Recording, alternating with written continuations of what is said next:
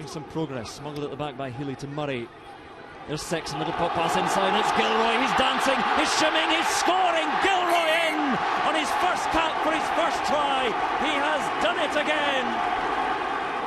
But that was so well taken. You could see that Ireland were setting up for that, but he had such a lot of work to do. How many players? He's beaten 3 or 4 players there to take that one.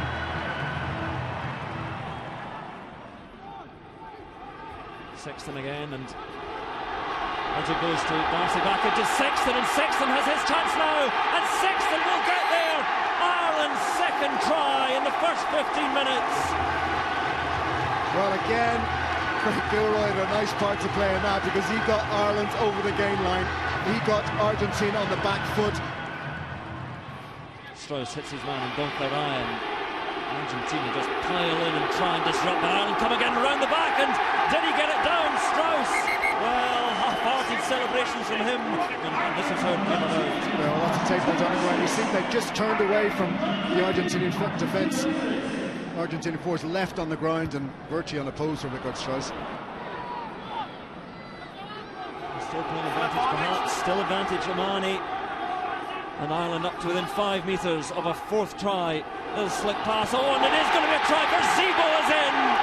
And Simon Zebo gets in for his first try. They maintained their composure. They knew there was space out there, and that pass just took out 2 Argentinian defenders.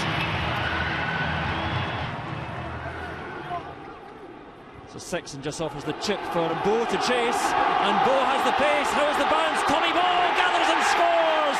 Bowe is there, 5 tries up for Ireland. Wasn't really sure who it was for, but Tommy Bowe came like a steam train through there.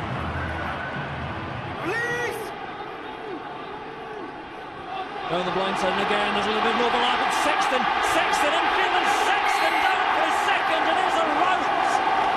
Ireland are rampant. Psychologically, I think this Argentinian side have been heads are down. This is a rampant Irish side now. There's Redden trying to get in the act, and O'Gara and out to Earl's little chip, and Earl's this might work well, and out bounces, and picked up by Tommy Bowe. Gorgeous little play by Keith Earls. Zebo manages to get the foot to it, and Tommy Bowe finishes it off.